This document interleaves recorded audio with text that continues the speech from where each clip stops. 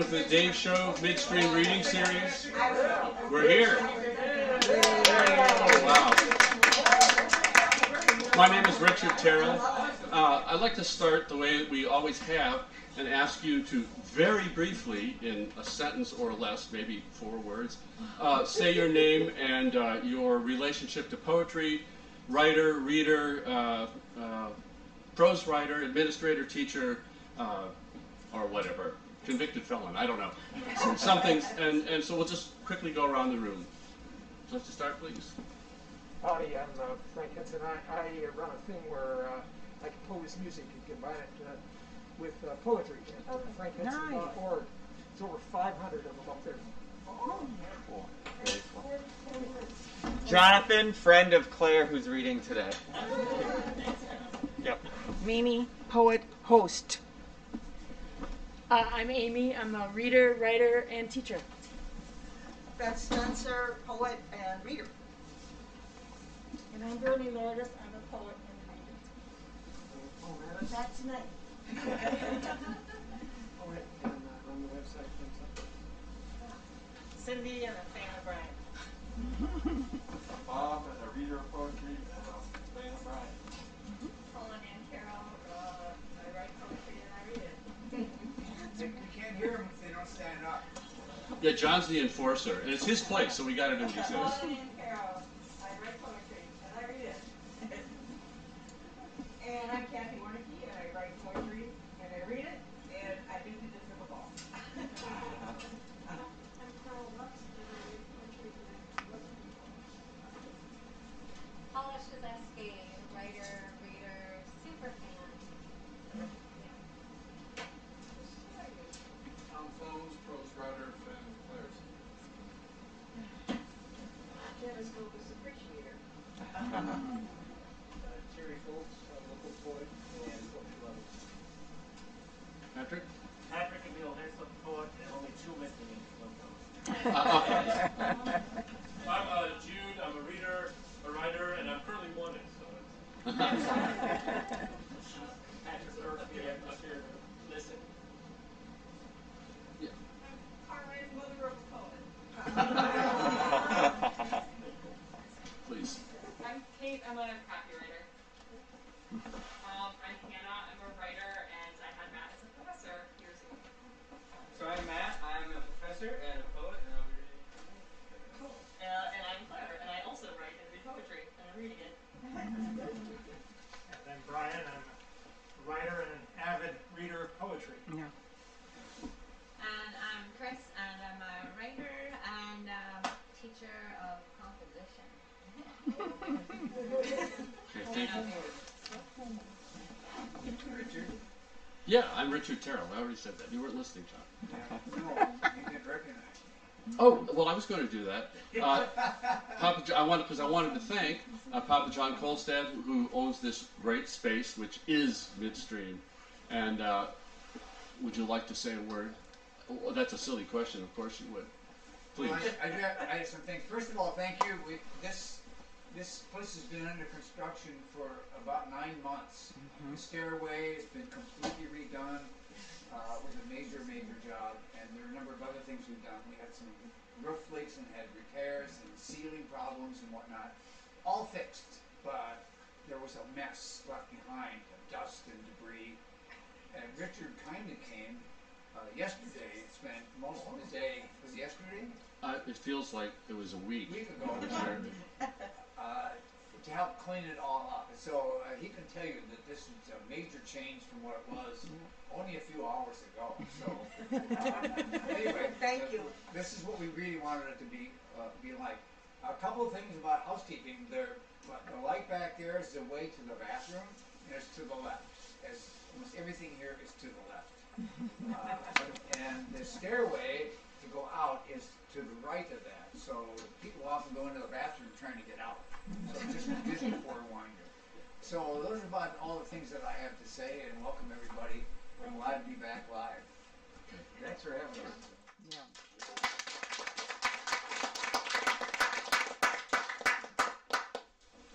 If you're not on our email list, I have a sign-up sheet just pass this around, or you can also go to the website midstreamreadingseries.wordpress.com, right, Paul? They can sign up there as well, but this is convenient. Especially if you're a first-time visitor. Do we have a pen on there? No. I get a pen. You need one. Here, that's all right. Just take this. Or does somebody have one? I got it. The other thing I forgot to tell three of our readers that there will be books for sale over there. I see Brian put some there, but I'm sure right after we're done, you can scoot over and put a few books there if you'd like to peruse the books of our tonight's readers. And I'll remind you, as I've done in the past, of the immortal words of the poet Kenneth Patchen, who famously said, "People who say they like poetry and never buy any are cheap sons of bitches." So keep that in mind. All right. I also want to recognize Paul Matties, who got us through the Zoom era. If you joined us on Zoom, and is recording this tonight for our website. Okay, I get to read a poem, and as I stand here, I haven't decided which one. This is from my book that came out last fall, What Falls Away Is Always, Poems and Conversations. I'll read this is a poem by John Coltrane, and all you need to know is that he died at age 40, and part of the poem posits what he might have done had he lived longer. Coltrane. He liked to laugh, didn't smile on album covers only because his teeth were bad. Once there were so many waiting in line, he took tickets at his own gig so the doorman could catch a break to pee. He was shy, and if you weren't, he just agreed with you. Journalists came away writing about themselves. He said, "Sometimes I wish I could walk up to my music as if I had never heard it before." He asked, "Did you like it? Did you really think I played well?" Imagine him among the galaxies like light bending gently through time. Einstein knew about that early, but kept it to himself. Or imagine him earthbound, breathing the very air you later would. Then see him instead, almost 90, tending his garden, hoeing red potatoes, sweet as kept promises, dragging his rusted implements, lacquer worn away to essential beauty, gently over the loose soil, which is also sweet to the small animals living there, and who can hear him hum in the chord's upper structure. See him, maybe, leave the yard, still too soon, as if it didn't matter, as if all the world weren't there.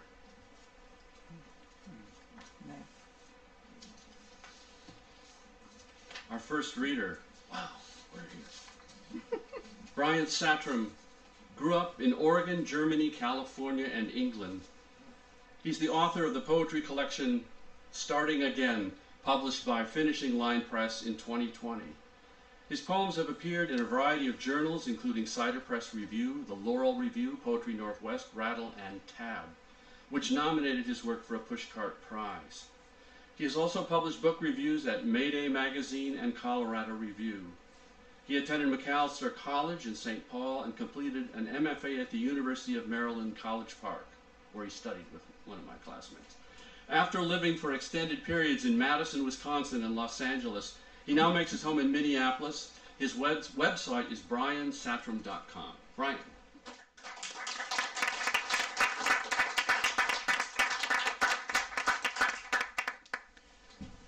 I have so much enjoyed being in the audience for this reading series via Zoom, and that helped me get through the last year. I have to say the ambiance here is a lot nicer. I like it. And I really appreciate being invited to be a part of this in-person reading. I want to thank Richard for inviting me, and the other hosts for organizing such a wonderful reading series. So thank you. And I am going to read from my collection starting again. It's my first poetry collection. It came out almost exactly a year ago. And I'm going to read, I'm going to start with the first poem in the collection. You might want to imagine yourself in a little two-room nature center at the top of a hiking trail in the Los Angeles area. And the poem is called Witness. I'm looking for the rattlesnake, which sits there, coiled and dark. But the revelation is the gopher snake shedding its skin in the next terrarium, a gradual easing out of its sheath, as if by power of concentration. What's left behind, brittle, textured, and impression. When I step through the doors of the nature center into the sun, my eyes need a moment to adjust. Then I run to catch up with you. You and your sister already starting down the sandy trail into the arroyo. I don't feel different, except for a sense of lightness from what I've seen.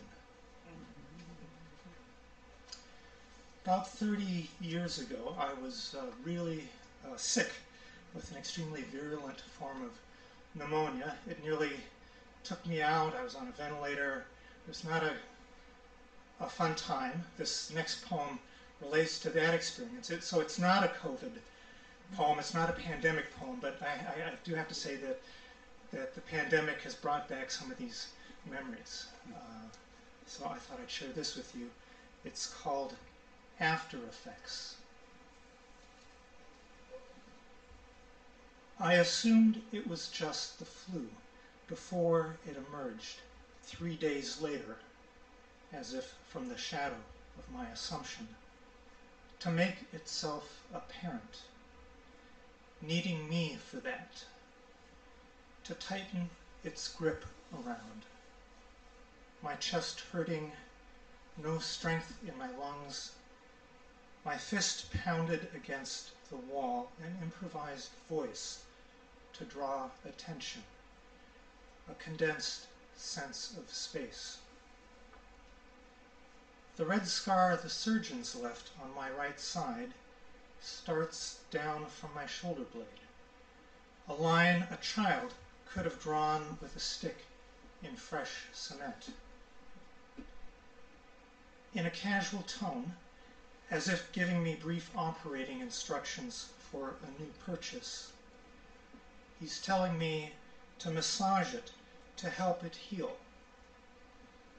The question I don't know how to phrase because the thought seems more superstitious than real, isn't about what's been cut out or the physical after effects, but what's unseen, any dark matter the opening up of my body's let in.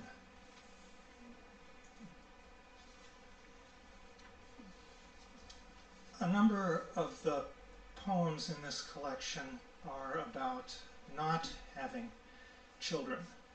So this is one of those, and it's called With Time.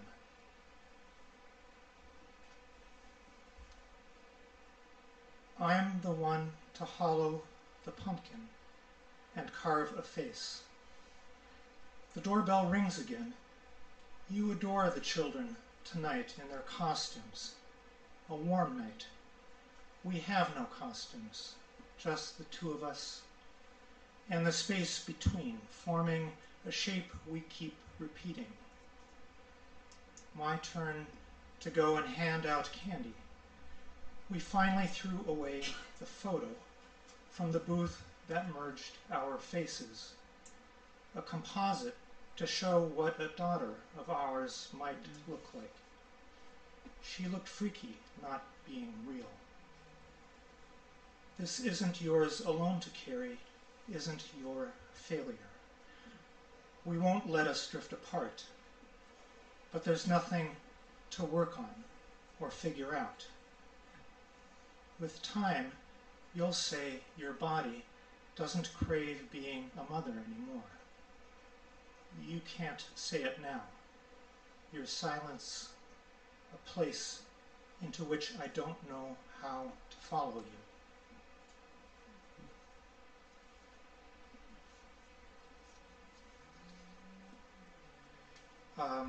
I traveled a lot, both as a kid growing up and then as an adult with my wife Lee, and lived in a lot of different places. So a number of the poems in the collection are reflections back on those places. They may actually be physically going back to visit those places or just reflecting on them. And those poems often, out of the corner of my eye, I'm also noticing maybe a little disconnect of one kind or another. So this poem is one of those. It's about Madison. Any of you spent any time in Madison, Wisconsin? The poem is called From Within. Lake Monona, Madison, Wisconsin. Acolytes of the sluggish, muggy dark, their dozen or so rods, the tip of one dipping into the still water, crowded around a spot where street runoff empties into the lake. Black and Hmong anglers casting from shore, some sitting on large plastic buckets, and white anglers from aluminum boats they've brought in close. A ball game on a radio, bobbers with lights like fireflies above the surface, though fireflies don't hover above surfaces or bob, but trace part of an arc like a match as it's tossed away. Otis Redding's plane went down here on the way to his next show. I doubt he knew the name of the lake, his thoughts other places when he traveled. If you walk this path certain times of day, you'll notice a loon close enough to see the red in its eye. Strange, in the reflection of a power plant, of 4 tall smokestacks and a city skyline. Have you caught a fish of any kind? From within that stillness, you feel a tug. At first, you're not sure what it is. Your heart thumping in your chest.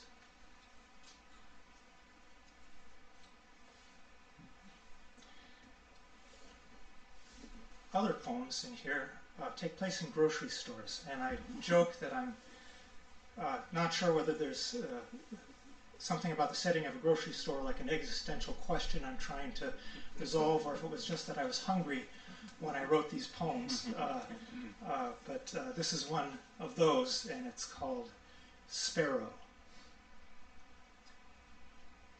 If this were a pond and she stood still in it, she'd be an egret. But she's all small, calculated moves. Her green cashmere sweater, 20-something youth, shoulder-length blonde hair, headed for the free sample of blue corn tortilla chips and guacamole, then clutching a fistful of red, unwashed grapes, one bulging in her cheek. At the self-serve island of the deli section, black plastic tongs in hand, she drops into the hollow of her palm 3 wedges of potato sautéed in rosemary, barely stopping while she flits without basket or cart among shoppers, practiced in this space, hunting up what's to be found along peripheries of vision, as if it were fallen seed in the shadows of a tree-lined drive leading to a great estate. Then she's gone, having managed a small meal of it without purchase or commotion, a glass door shutting behind her like a sleepy eye.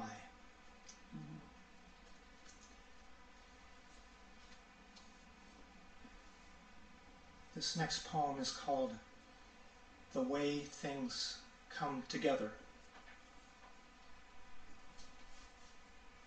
I wonder who the limousine is for. The one below with headlights on in the middle of an empty parking lot. Why the bar with stools in this otherwise ordinary hotel room? With someone else, a friend, I could joke about it, make it a topic of conversation, how it gives the place a 50s feel. My copy of Whitman beside the bed seems lost, not just the worn paperback on a spotless glass table, but the poems inside, the sweep of them, what's brought together there. I could joke about the salesman at the meeting I flew here for, their polo shirts, cologne, after-dinner drinks, cigars, but that would be smug. They seemed all right, seemed to know themselves, their place. I've always told myself I'll live in the present, watch, listen for patterns, the way things come together, though often nothing happens. And then I'll finish up with the title poem to the collection. And again, thank you so much for having me, and thank you for being a wonderful and attentive audience. And this has actually meant quite a bit to me after this last year to be here with you. So thank you. Starting again. The moon grows fuller from right to left, and it's spreading darkness too, later in the month, from right to left. Things I'm discovering. The sun came up this morning in the glass of downtown, and for a moment I thought of all of us as windows of flame before the sky dulled again. You're quieter, having a harder time just being, though there's nothing out of the ordinary to point to, maybe because.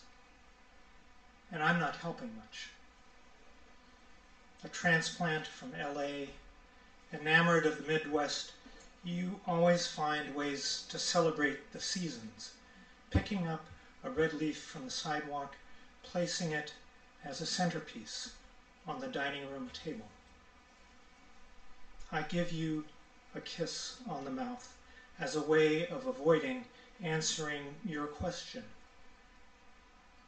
You asked what I was doing when I got out of bed last night to jot down a note in pencil. I was starting again, seeing what I can piece together by naming one thing I know. So later, I can add to it another. Thank you so much.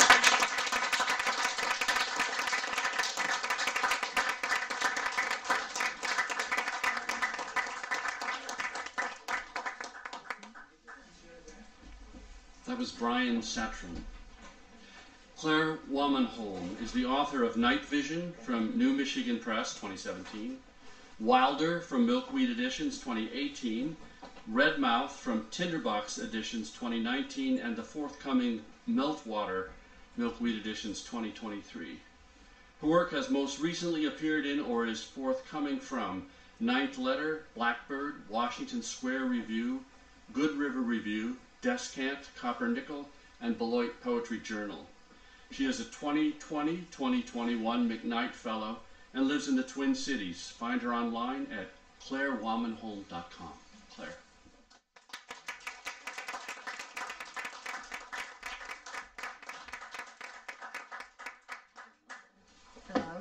Thank you. That That was really lovely, Brian. That was awesome. Hi, this is my first in-person reading in like 2 years, maybe. So I'm like very grateful to be here among y'all in this really excellent space. Does this sound tinny to anyone else? No, Okay, just me. Great, perfect. Thank you so much to Richard for inviting me to read here, and thanks to Brian and Chris and Matt for sharing your work and letting me be a part of that. So I'll read a little bit from Wilder. It's pronounced Wilder because, of course, no, there's no reason you should know that. It looks like Wilder. Why would you think it's Wilder? It's me being pedantic. Wilder isn't bewilder. There's no reason you should know that. So I'll read a little bit from Wilder, a little bit from Redmouth, but then mostly stuff from my third book, Meltwater, and then maybe one that is even part of book 4, which I'm working on now. We'll see. So one of the core elements of Wilder is this sequence of erasures that I did of Carl Sagan's book Cosmos, which is like a foundational text for me, and maybe also for you if you have excellent taste. But there are 9, so they're mostly erasures from the first chapter of that book, which is called The Shores of the Cosmic Ocean. And I just took pages of that and pulled out, words that seemed especially interesting to me, and they made 9 little poems that I kind of scattered across the book. And if you read them kind of, back to back, they make their own sort of like sci-fi little adventure narrative. And I've never done that. And, I've read from Wilder a lot since it was published a couple, 3 years ago. 5. 4. 3. You're right. 3. Okay. I was like, what? I mean, it's been a while. Okay. Scared the cheese. I mean, it does, time doesn't really mean anything anymore, so I get it. But I've never read, so I'm always trying to think of ways to kind of get into this book and read stuff from it, but I've never read all the erasures just back to back. So that's what I'll do. And they don't have titles, but you'll be able to tell when the poems are starting and stopping. The ocean calls. We cross 6 trillion miles of everlasting night. We are precious tendrils of light. We may be a sun to someone. Why should we be utterly lost? The dark is everywhere, is a confusion. We are profoundly lonely, a reed in the sea. We had a taste for error and frail boats. O ye brave sailors in an unexplored sky. We strayed from home and failed utterly on the shores of space. An alien general collected us in a dank and forgotten library consecrated to mold. The scholars of the library studied and mapped us. Robots compiled the dead in large dissecting rooms. We were disintegrated, pathetic scattered fragments. On the library shelves, a book. The tragedy of our wonder was in it. In a flash of light, I made myself a road, an earth in slow atoms, no limit, no future. The world is very distant. We know the humdrum immensity of space. We know that our universe is merely a glimpse of the end. Men wander among us, fierce, a great many. We are surrounded by 10,000 large animals who hunt in packs. Our generations become extinct. We grow up frozen like icy moons. Our brothers and sisters are giant snowballs. Every now and then, the ice is vaporized by an inferno of light. And this is the last one.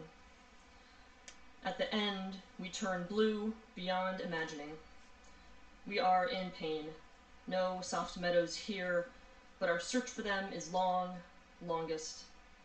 At the bottom of a deep well, we cast no shadow. So that's one thread that kind of like weaves through this book.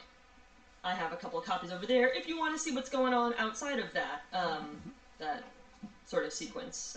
It's not better. It's not more uplifting. I mean, it's like that. So if you want to read it for not more uplifting stuff, great. It is the book for you. Let's see. I'll read a couple from Redmouth now. Space and time are like endlessly fascinating, she said in the hugest understatement ever. But both Wilder and Redmouth draw a lot from kind of the mathematical and astronomical sublime, and they use kind of a lot of that imagery. So I'll read two shortish ones from Redmouth that pick up on some of the same stuff as that erasure sequence, but in a different way. The first one is called Null, as in like a null set, you know, etc. Null. If gravity is a yield, is the falling into of a field, if of sunflowers. If I am pulled into their orbits with heavy-headed hunger, with urge, if curvature. If a million mirrors mirror the suns I bury myself among. If I am uprooted and reflung toward the sun face first. If perihelion. If my faith to the field is uncertain as a hawk's flight from a lureless glove. If so, let me flutter between these two surfaces of sun in an endless catch and fall. Let my face burn, bereaving, wherever I turn. And the second one is called Given, and it starts with an epigraph from Euclid's Elements, which I think was like 300 BCE or something, right? And the epigraph is, a point is that which has no part. A given is always a point of departure, a puncture, origin of a wound, some newness. For example, this given, that points are partless when really they're couple-numbered, binary. The way, no matter how fast it flies, a blue bird's blue can never outstrip its bird, or butter drain from its cup, rattle shed its snake. What would it do, that bird, unblue, unselved, blanched on winter's branch, absent against its white? Without you, I'm only the idea of flight. So that's Redmouth. It's a little bit more romantic. It's got more kind of pastoral imagery in there. And so in Meltwater, the newest book, I have this series of glacier poems. They're all called Glacier. There are 4 or 5 of them. And they're sort of a futuristic, hopefully, speculative, hopefully. And they take place in an era of what you might call, like, glacier tourism, right? Like, where there are only a handful of glaciers left. And some of them are in the wild, and some of them have been installed indoors in these like museum kind of vault-like environments, etc. So I'll read one from kind of the middle of that series, and then I'll read the very last one in the series. Glacier. 0 degrees. We signed waivers agreeing to keep our mouths closed. No yawning, which would raise the temperature of the vault. No coughing. I imagined ice cream, ice water, icicles in my throat. I tried to slow my heart rate by imagining waves on the open ocean, the energy orbiting deeply through a packet of water before setting it down again. The walls of the vault were curved like a planetarium's, holding together a sky so blue and bright it was depthless, yearless. The bergs were so blue and bright they looked like raspberry shave ice. They sat behind bomb-proof glass, cored and carved down to their frozen hearts. I wanted to fill my eyes with them. I wanted to be solemn and surprised by how easy that was, how small and neat they were on their velvet-draped pedestals, grouped by country of extraction. Each was named for the first man to put his boots on it: Hubbard, Moreno, Franz Joseph, Lambert. A wave rose and sank on the ocean. I tried to let these facts build something useful and sad in my brain, but everything was a slush of anxiety. Like reading about wars, the hostile parties, the early invasions, the dates bleeding and bleeding into each other. Everything was made of the same material, the same pressure. Crest and trough. Even now we were in a war I didn't know the name of. Even now bombs were falling above ground. It made sense for us to be hiding down here together. The placards mentioned repatriation, but I knew that when it was over, we would not be reunited with our pillaged, melted bodies. A glass of water will not freeze around an ice cube. The bird calls looped and looped. The artificial pine mist stung my eyes, but I kept them open. I imagined waves on the ocean. Maybe we would be renamed for the first things our eyes touched when we resurfaced. Snowdrop, reindeer moss, fjord. I wanted to be ready for whatever was left of the world.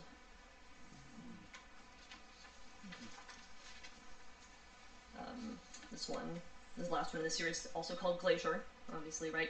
And the only thing you really need to know here is toward the beginning, there are some approximations of the depth of water that would result from all the existing glaciers if they all melted at once, like how deep that would be. It'll make sense when we get there, don't worry about it. Glacier. It is everywhere. It is the water I am trying to teach my daughters to float in. It is the sky I tell them to keep their eyes on. It is the air I tell them to seal in their mouths should they slip underwater. I am a leaky boat, but I am trying to answer their questions. As deep as 30 Christmas trees. As deep as 20 giraffes standing on each other's backs. There hasn't been a sea here for 75 million years. I cannot explain that number. My daughter's ankles are sinking into the barrel water. No one can float forever. On the map, pushpins skewer patches of icy green like rare moths. I am trying to say it's too late without making them too sad. It's like how you can't take the blue out of the white paint, like how you can't hear your name and not turn around. The calving of glaciers is the loudest underwater sound on Earth. I dip my daughter's ears beneath the surface to let them listen. It's like how you can't put a feather back on a bird, like how the bird won't fit back into its shell. We step backward into the house. I wring the glacier out of their suits. I wring it out of their hair. I wipe it from their faces, but it is everywhere. It is the storm, it is the drowned harbor, it is the current, it is the bathwater the baby slurps before we can stop her. The horizon rises, it rains. The glacier hammers the roof, the glacier soaks a corner of the bedroom ceiling, which grains with spores. On the map, the pushpins hover over green air. The green air is a spreading shroud. The storm surges ashore, mercurial and summer-smelling. We are not accustomed to the sea, so we describe it like a sky. The waves are tornado green and loud. In the water, the polar bears look like clouds. Let me see. I really like working with poems in a series, obviously. I have a lot of different series going on. But the longest running one I have is this series of alphabet poems that I started in, again, time doesn't mean anything, maybe 2016. So in Wilder, there's a B, a D, a G, and a W. In Meltwater, there's M, O, P, and X, Y, Z. And in book 4, which doesn't have a title yet, there's an E and a Q. But I'll read P here, which is coming out in Meltwater. And if you don't know what I mean by alphabet poem, it'll be very obvious in like just a second here. P. P is for picture book. The pillow at our backs. Pooh and Piglet on an expedition to the North Pole. My daughter in her Peppa Pig pajamas. The pressure on my windpipe is supposed to be unwrapping itself. P is for peace, or peace lily, or peace rose, or even peach. P is not for the Permian Basin and its pipelines and petrochemical plants. Not for pangolin, not for pandemic. Picture the Pika's pitter-patter, or Peter Rabbit is placing his shoes among the potatoes, going lippity-lippity through the parsley. P is for peekaboo, for this little piggy. I open plip-plop ponds, flash-spun polyethylene pages, and point to the pollywogs and lily pads. I pretend the phosphorus is not proliferating, the pH is not plunging. I flip to Paddington, perched politely outside the lost property office, and try not to picture the cruise ships pumping sewage into Peruvian ports. I try to picture Polynesia, Papua New Guinea, Papeete, without the Pacific princess plying the waters. P is for pufferfish and porcupine fish, I say. P is for plague ship. P is for Point Nemo, where deprogrammed spacecraft plummet like Phaeton, pinwheel into smaller and smaller rain, pepper the waves with photocells and paint chips. Around it, the garbage patch pearls its plastics, the pieces smaller than plum pits, smaller than pixels, pinpricks, plankton. Once P is for plastic, it is always for plastic. I open each peach pear plum to spy it hidden in the ptarmigan, the pheasant, and the phthalo blue of the Portuguese man-o'-war. I read The Princess and the Pea and swear I can feel the pellets in each layer of the ocean. epipelagic, mesopelagic. Past where light penetrates into the bathypelagic, abyssopelagic, where scientists have found polyester in the molten putty between the Pacific and Philippine plates. I sing baby beluga and see pods of pilot whales with pool floaties pretzeled inside their pelvic cavities. I see the polybezoars packed inside the camel's guts. P is for the pelt of plastic growing over the Pearl River, pontoons of Polar Spring, Propel, and Panama Blue bottles, bottles that once held the pills we take to make ourselves feel less like prey. The Purell bottles more permanent than permafrost. I turn the page, but it's a palindrome of panic. The petrel preens petroleum from its plumage, the propeller pulps the back of the porpoise. My daughter has slipped into sleep. I place her outside my arm's parenthesis so she can't feel my pulse pounding. P is for parachute, I whisper, across the placenta of her dreaming. P is for pearl, penicillin, picnic, planetarium, platypus, plink, the pocket-sized pipistrelle, the ponderosa, and its pine beetles. I turn up the pink noise on her sound machine so she can't hear that P is also the end of chirp, tulip, kelp, scallop, ice cap, sleep.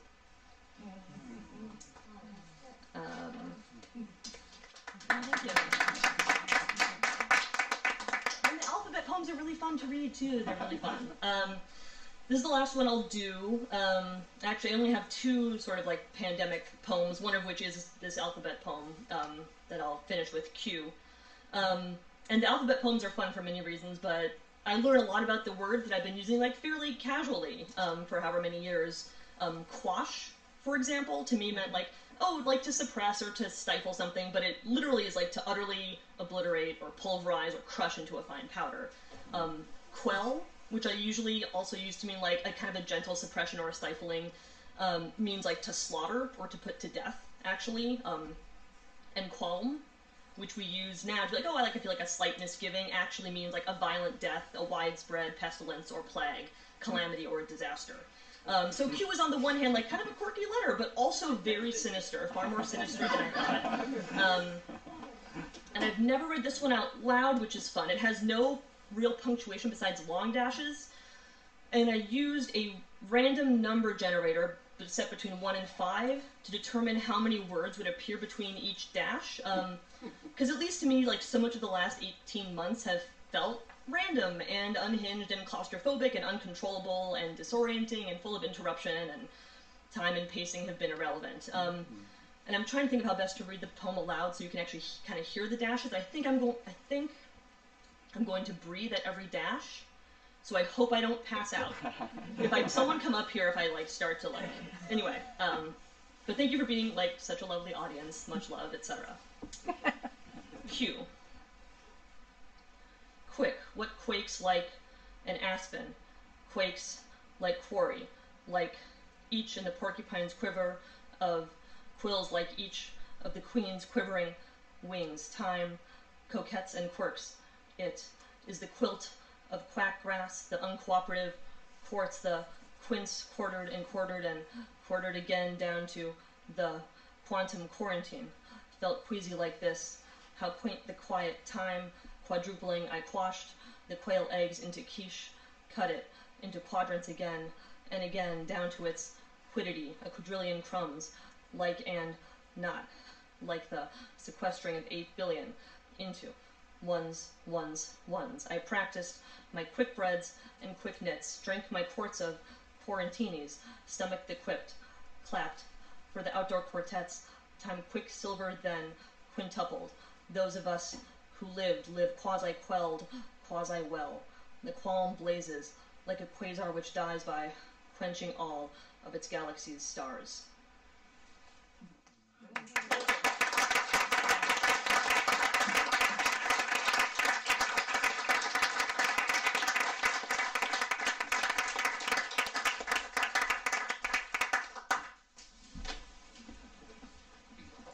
That was Claire of Wahmanholm.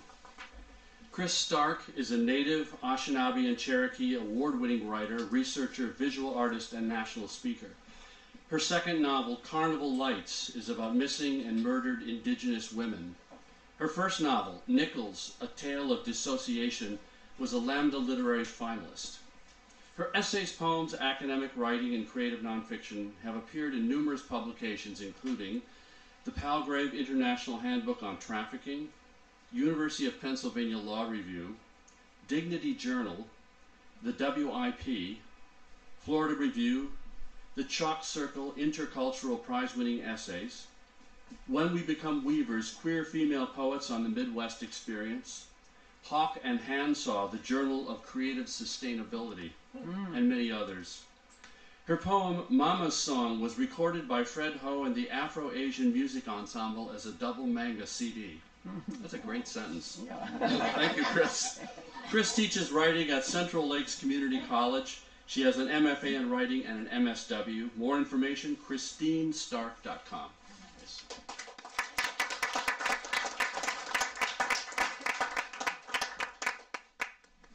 Oh, well, I dealt with the pandemic by not going anywhere for a year and a half, so this whole wearing the mask thing was really terrible for me. I'm like, how do people do that?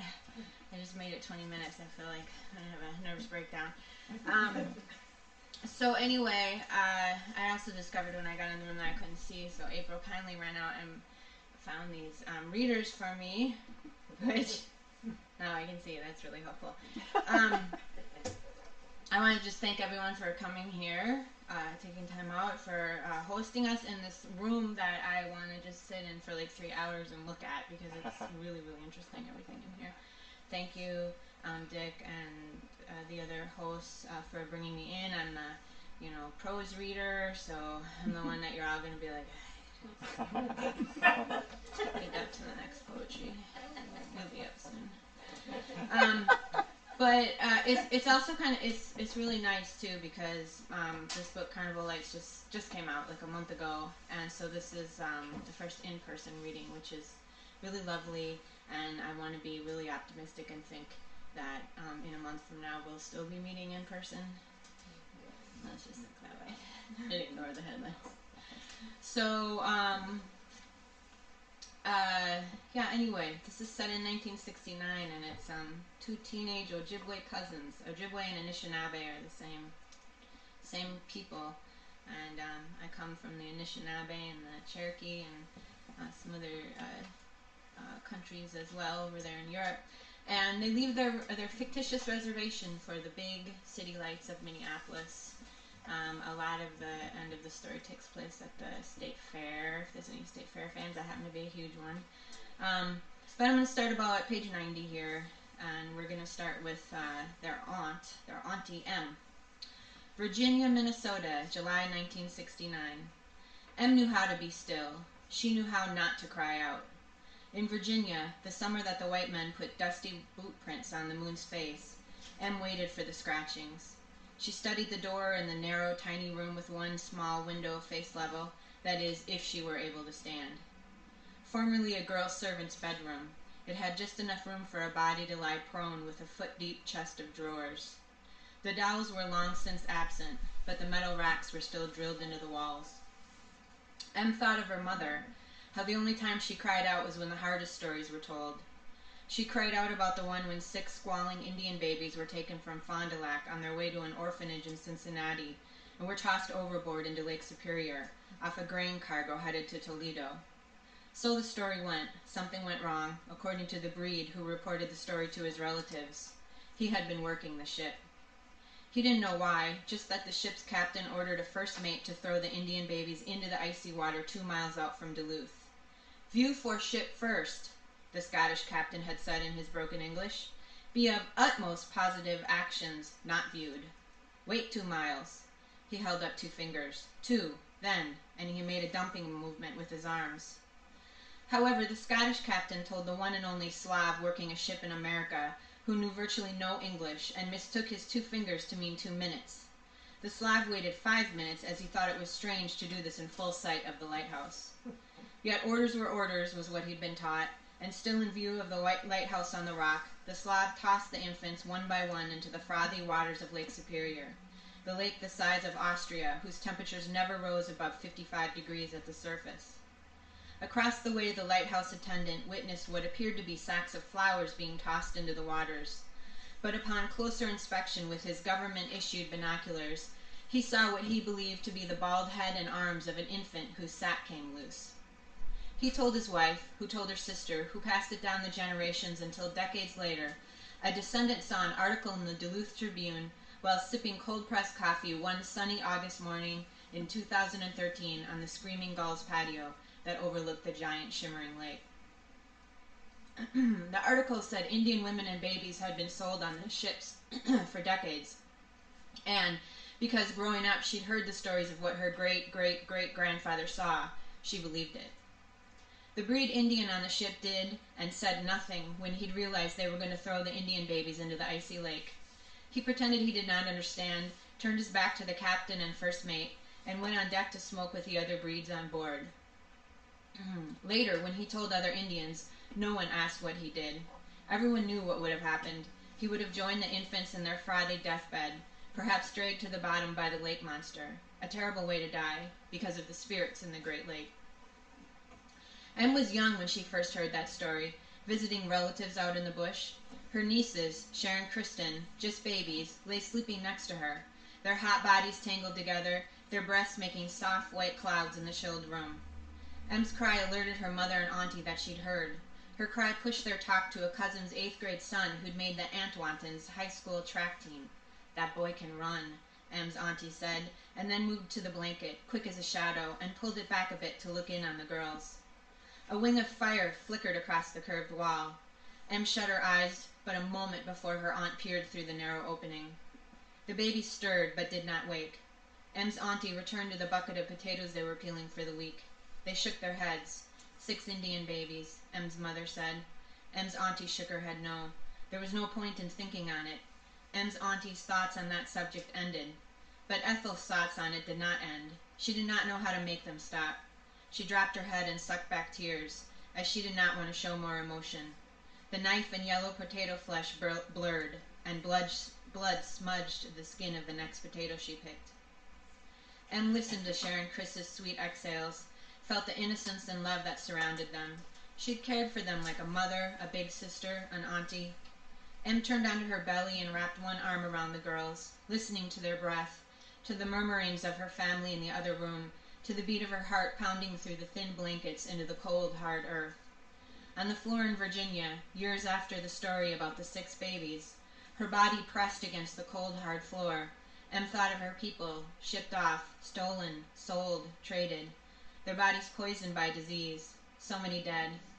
Em hardened herself. She must survive to get back to the girls, especially Chris, her sister's motherless child. She sealed off the pain of a broken cheekbone. She prepared herself to be sold off. She would not cry out. And so now we're jumping forward about a month that same year, and Cher and Chris have met up with Jacob, and that's where we're going to now. They're down in Minneapolis. The girls and boy huddled next to the cement outcropping. Cher lay on her side, the heat from the cement against her back. The stems of the grasses in front of her, all around her, were enlarged. They grew into trees in a forest, her perception altered from the contact high.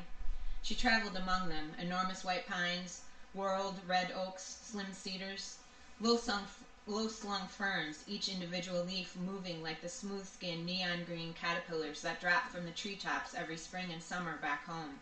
On the farm, the res, her family, her people. Cher felt she was falling. She grabbed the weeds and pulled, cutting her hands. Kristen murmured and moved in her sleep, at odds with the demons her father planted in her. The boy made a yelping sound, and then another low moan as he twisted too sharply in his sleep, setting off the pain in his ribs. Cher listened to them as she studied her hands in the moonlight. She had her grandmother's fingers and thumbs, broad nails and double-jointed.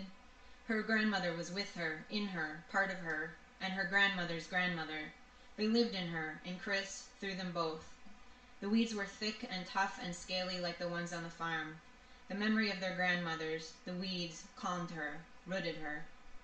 Cher wiped her hands on her jeans, remembered her mother's advice about doing laundry, about how bloodstains are hard to get out, so you should avoid washing them in warm water. Her mother, with whom she'd never been close. Her father said her mother had changed drastically from being around those church people in Antwaten, but Cher never remembered her being any other way. Cher placed the palms of her hands on the slanted cement outcropping, leaving an outline of her hands in blood. Warm and flat is what Cher's mind registered. Warm and flat. The other two yelping in their sleeps like whelping pups, and Cher's mother at home on the farm as she had returned after Cher's father died. Cher left a note under Cher's pillow so that her mother would not see it for a few days. Maybe think she was at Chris's. I have to leave. Cher. She could imagine her mother telling her childhood friend Wanda or her cousins when she ran into them at the grocery store. Cold. That girl was always cold. Nothing normal about a girl so cold towards her own mother. A girl so like a boy. The listing early morning rush hour traffic woke Cher. The shock of her surroundings hit her like a bucket of cold water. Kristen slept below her and the boy above her. One of her boots lay on its side in the weeds. The sky was gray and sunless. Cher studied the large church to the right, its spires 3 stories high and tapered like a medieval sword, and the string of storefronts in front of her, the squat brick apartment buildings to the left. She had nothing to do and nowhere to go. No chores, no school, no home, no bed. Chris stirred. Cher smelled her armpits and sank back down, stinking worse than a day after baling hay in the hot sun. You get used to it, Jacob said behind her. Suppose. You Indians don't talk very much, do you? Jacob yawned. Guess not, Cher said. Chris woke. You're country girls, that's easy to see. Jacob sat up and twisted his ribs. Ow, shit, he grabbed at his side. You're prime property out here, do you know that? Cher studied the scratches on her hands that had bled so ferociously the night before. Her silence made Jacob angrier. You's dog meat out here, he blurted, lapsing into how his Brooklyn Jewish grandparents said you. It's always good when your enemy underestimates you, Chris said. She'd read about wars and liked to imagine herself a warrior. Her grandfather encouraged her reading in flights of fantasy by telling wartime tales of his own. She would read about a general's strategy and then tell her grandfather. He would smoke, listen intently, adding in a "oh" and a "ah" on occasion. When she finished, he'd say, "Oh yeah, good story, my girl. Say, that reminds me, this one time 20 or even 30 Germans, but maybe even more, as you know it was a long time ago, came up over the hill early one morning, smelling so bad like sauerkraut, stinky cabbage, their round little helmets too big on their heads and bobbing around so they looked like birds pecking at food. You know how that was. I jumped up, all alone, just me, because the rest of the regiment sound asleep. The sky there was all gray. There wasn't any green grass or trees for as far as you could see. Just gray. Everything was about death over there. No life at all. And then those krauts were about to bayonet us all, and since I didn't have time to wake anyone, I let out my secret Indian war whoop that I patented with the government right when I got called up. I got the papers right here, and he'd pat the breast pocket of his cotton shirt. That was the first thing I did because, you know, if you know how the government steals, maybe here, and he'd pat his back jean pocket. Oh well, it's somewhere around here. Paper, you know how important that is. Anyway, when I find it, I will show it to you. So when I saw those bird heads coming my way, I yelled, "Ay, ay, ay, ay!" And off those krauts ran, back where they came from, probably all the way to Berlin, 'cause we never seen them again. He stuffed a corncob pipe with more tobacco and lit up.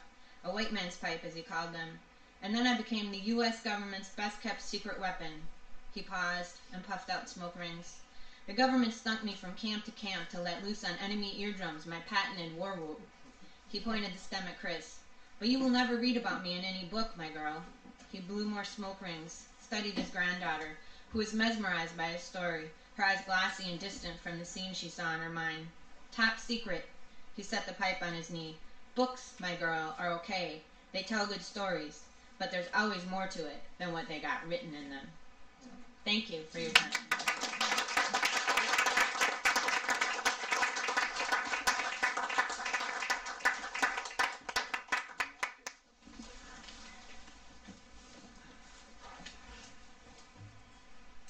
There are expenses associated with this endeavor, taxes, utilities, the air conditioning being refurbished.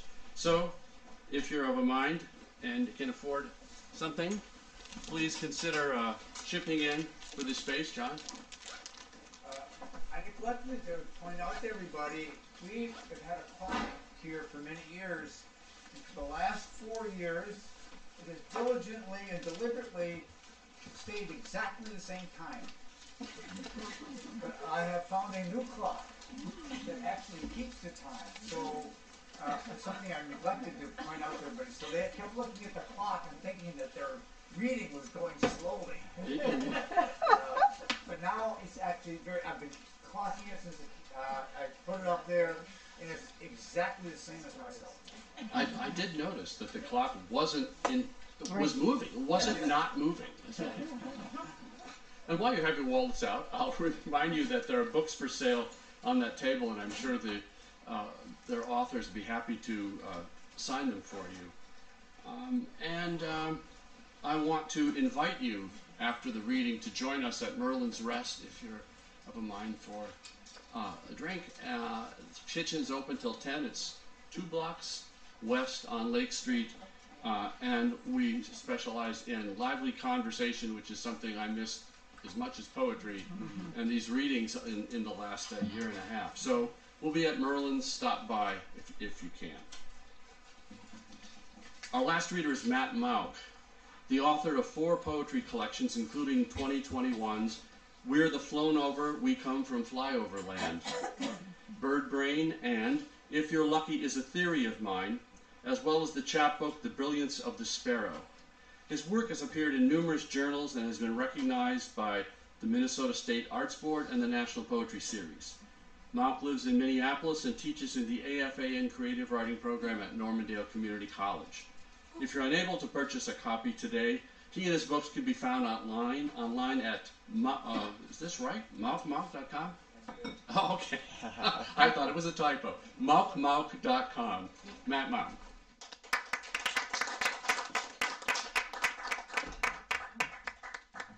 One Mauch was already taken, so I had to double it up.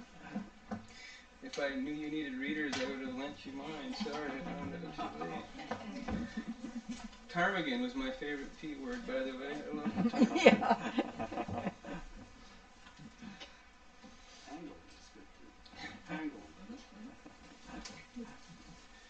There is so much learning how to be American. See how my steaming sandwich today is like a geyser. How my iced soda next to it exudes like a minor vent. Pardon me. Hold on a second. I'm timing myself so I don't go over. Alright. See how my iced soda next to it exudes like a minor vent. GPS reveals that I am just off I-29. Not that from the dispenser, due to operator error, I grabbed so many more napkins than I'll need. In an older America, those who could used to read newspapers to those who couldn't, like chiefs. I remember a short recess from mourning the week my grandfather died, locating and plucking the business and front page sections of the Sunday Des Moines Register. What I wanted was the sports. I had a Big Mac. I went from table to table, half wall to half wall, like a bee doing reconnaissance in a neighborhood where the flowers were few or it was too soon for them to bloom. Today, I scribble circles on a sheet of games for kids. It feels like I'm digging a hole for a tiny post which tiny people will use for something practical and good. I tell my pen that it's my regiment. I have been to Yellowstone, the Everglades, the Ozarks, the Great Salt Lake. I have not been to Niagara, Yosemite, the Grand Canyon, Waikiki, or the Alamo. I cover my big bills with ones, and cover my ones with the fabric of my front right pocket, as my grandfather did, my face like a carving at the apex of whatever I am. My wallet is a ruse. I study the profile on the top of a dime because my grandfather, before he lost the cancer weight, looked like that era of FDR. Today, I think that they both also look like a phase of Paul Bocuse, and that when I carry them in my pocket, I'm more robust. I have been to Mount Rushmore, to the top of the Empire State, to the Sunset Strip, the Smithsonian. The week my grandfather died, it was river people who rang the bell to give us food like we were the queen bee. Today I am reading the life and arts and front page sections of a Wall Street journal I picked like nectar from in front of a room I wasn't staying in. My grandfather read the Wall Street Journal every day. It arrived in the mail in Iowa a day late, which is too late for it to make you rich. My grandfather drove a Lincoln Continental twice a year to play craps on the old Vegas Strip. It was he who taught me that my wallet should be a ruse. He said, let the pickpockets have it. He left so many other blanks. He was buried with red dice in his money pocket. I do not know what I would take with me, what it is that should mingle after the conflagration with my bone and ash. I have been to the French Quarter and within viewing range of the Golden Gate. Reading the WSJ, I insert myself into the story leads, like a maid whose presence doesn't stop the couple who've rented the room from continuing. All of us are drawing slowly from aquifers. The amber will be stuck in, hardened so swiftly that we can't prepare a final pose. It catches some of us in our sleep. I unwrap what must be one of the last plastic straws in use. My fellow Americans are all on their phones, learning at the speed of light. I add drops of my beverage to the paper that wrapped my straw and bring into life a tiny new mountain range. I add more drops, and now the tiny mountain range looks like a backbone. I want to unzip myself and wrap around it. Your children are staring. I had thought that the fire was out. So that's from Where the Flown Over. We come from Flyoverland. This book is about 5 months old, so it's pretty new, like most of the people reading today.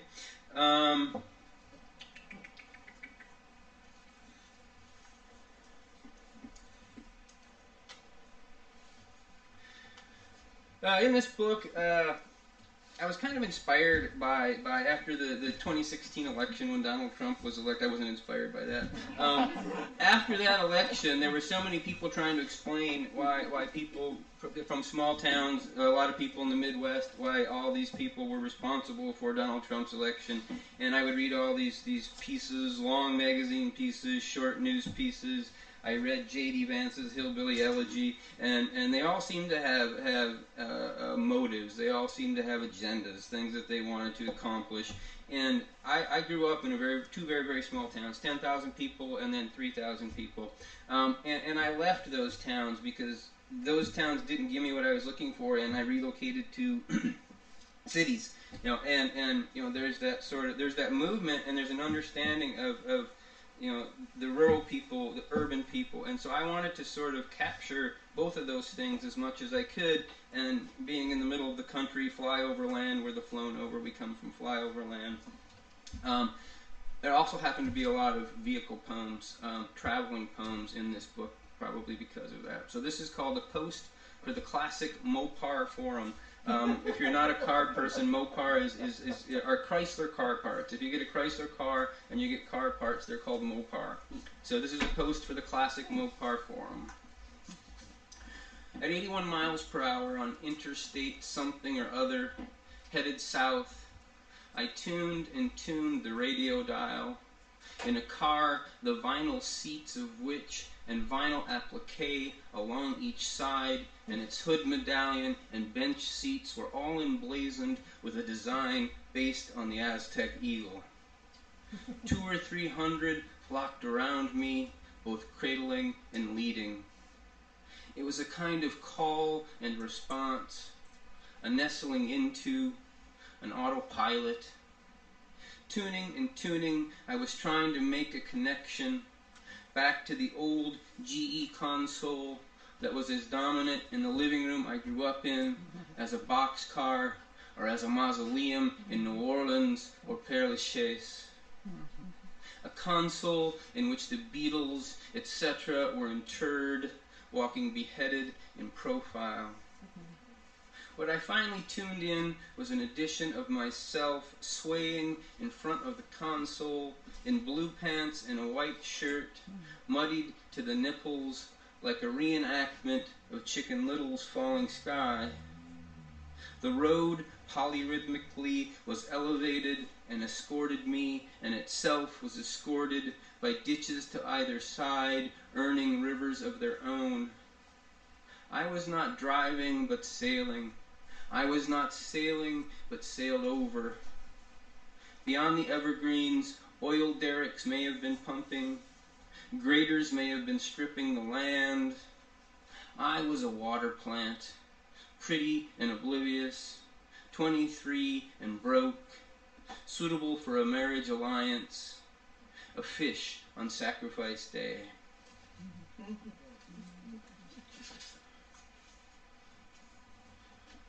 I was going to read some sort of small town poems and some city poems, and as I read through a lot of these, I realized I know the genesis of these poems, but you wouldn't know if they were small town poems or city poems necessarily, a lot of them, which kind of made me happy because that meant that I was accomplishing what I hoped to accomplish and didn't quite realize that I was.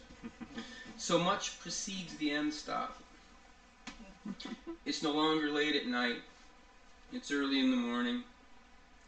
I am diaphanous, as milky and firm as sweet corn pre-boil, ear witness to 8 automobile tires arching their spines into concrete at an intersection 60-odd paces from my box seat, my still life. I reach for my shoes. A reflective yellow center line splits the hemispheres in my cranium. Mid-reach, I become a frieze on a temple to a god of luck. This is during the transfer of momentum to the bodies. This is when a wave carries from my skull to the intersection, then back. This is my belief for 3 full seconds in escaping souls. This is road paint swallowing stop-and-go lights. It is the distillation of scream to sing.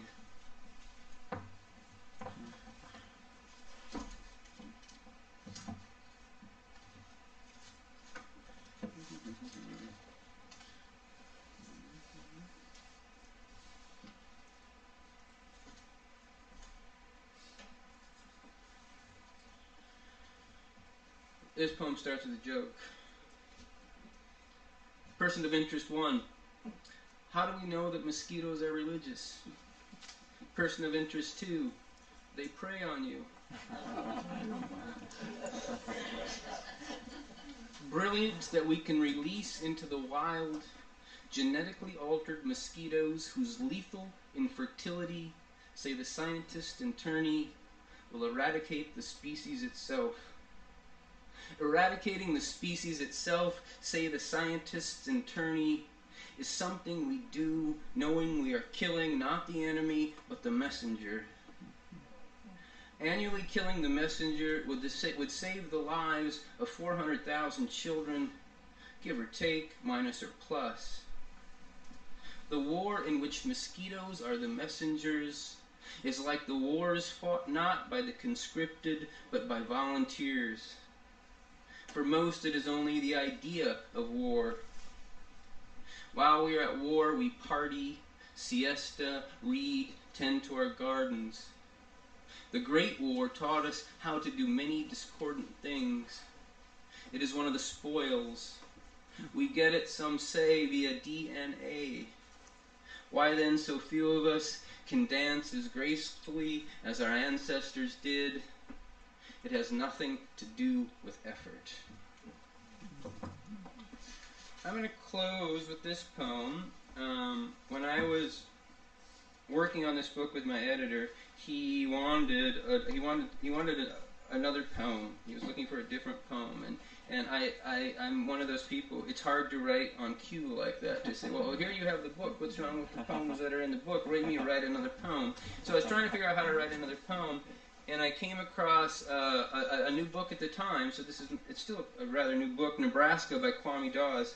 And so Kwame Dawes is writing about being sort of a stranger, a foreigner in Nebraska, and I'm coming at this thing from the total opposite angle. I'm a person born here who grew up in these parts. I actually lived in Nebraska for a while too. So I read his book and I just got into it and I read straight through and I got to the end of it. I had been making notes in the margins. I wrote this poem, and so this poem is for Kwame Dawes, and I think we should read our poems together sometime, Kwame and I. So, this is called Slow-Mo on the morning of New Year's Eve, at the end of the year of the jittery heart. And this was written on the morning of New Year's Eve. Jittery heart, is it that you have already said your say? You are quiet as the dead today, amidst the practicality of tree trimming. Winter, like an X-ray revealing good bones and bad, which to keep for posterity, which for good luck to amputate, to stack and burn so we can think through smoke, common incense, common ceremony of the dead who seem yet to be steering. Like many practicalities, the tree trimming is also a politics. The limbs to be sacrificed over the property of one belonging to a tree rooted in the property of a neighbor next door. The bartering and quid pro quo that keep my neighborhood from war, not investigated, not reported. My wish to know what I will never know is like being tossed about in a washing machine trying to see out the porthole. Only an hour ago, I was stuck like a car, the tires of which will only spin, in the happiness of eating a chicken egg fried in the fat of another animal, unaware that there would be eclipse after eclipse, as if waking itself were the magnitude event that the jittery heart, like a gyroscope, accounts for, so that we, like the athletes we watch on television, can regain and then maintain a balance, make the catch, stay in bounds, voila. Thank you for listening.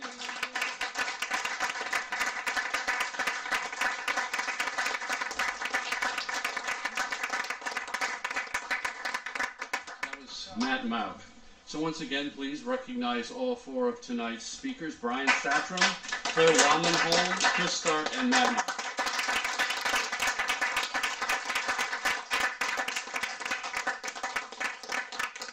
Thank you all for coming. Next month, Thursday, September 9th, 7:30, the next Midstream reading, the host will be Don Brunkwell. I can't tell you if we will be here or back in virtual land. We've learned not to, well, you know. We'll see. But I can tell you that the readers will be Marion Gomez, Siobhan Williams-Shen, John Schenk, and Brian Thalwara. That's September 9th, 7:30. Thanks so much for coming. It's great to be back. Merlin's Rest. Join us if you can.